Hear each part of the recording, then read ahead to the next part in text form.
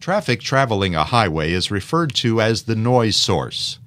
The predominant traffic factors that can cause an increase in noise include higher traffic volumes, higher traffic speed, or more heavy trucks.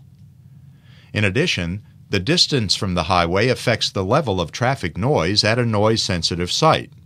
As the distance between the noise-sensitive site and the highway increases, the traffic noise level decreases. Here is a decibel reading taken 50 feet from a busy highway. Notice the noise level decreases approximately 4.5 decibels when we double the distance to 100 feet. Doubling the distance again to 200 feet reduces the noise level by about another 4.5 decibels. Site conditions along the sound path between the traffic noise source and noise-sensitive site also affect the sound transmission. For example, soft or absorptive conditions along the sound path, such as lawns or fields, diminish the noise level faster than hard or reflective surfaces like water or parking lots. Objects in the sound path, such as buildings, berms, or community privacy walls, interrupt or alter the path of the noise, causing a reduction in noise levels.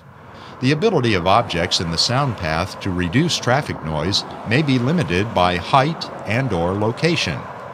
While trees and shrubs are aesthetically pleasing and can block the view of roadway traffic, they provide little, if any, measurable traffic noise reduction. There is a common perception that traffic noise is louder at night. Actually, traffic noise just seems louder at night because noises from other sources are quieter. This makes the highway traffic noise more noticeable, but not any louder.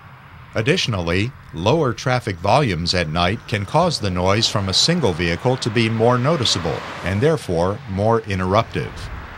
During the day, traffic flow is more constant, resulting in a more continuous noise level, and the change in the noise caused by an individual vehicle is less noticeable. Since the noise levels are determined for a project that has not been constructed yet, future traffic noise levels must be based on predictions from a computer model.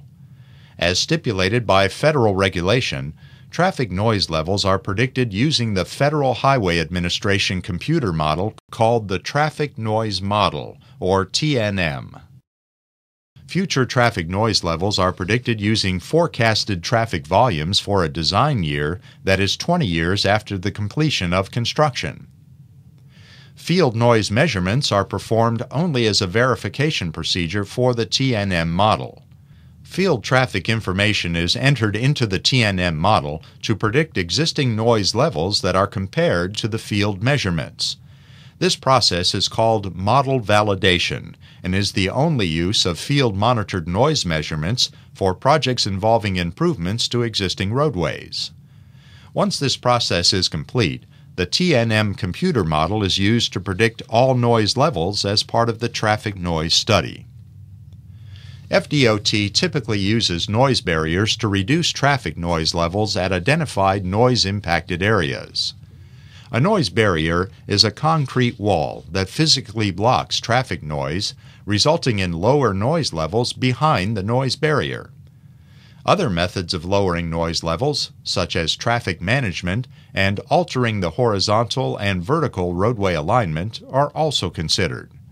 However, these measures are typically not compatible with efficient traffic movement, or in the case of shifting the roadway alignment, the noise impacts are transferred to other areas.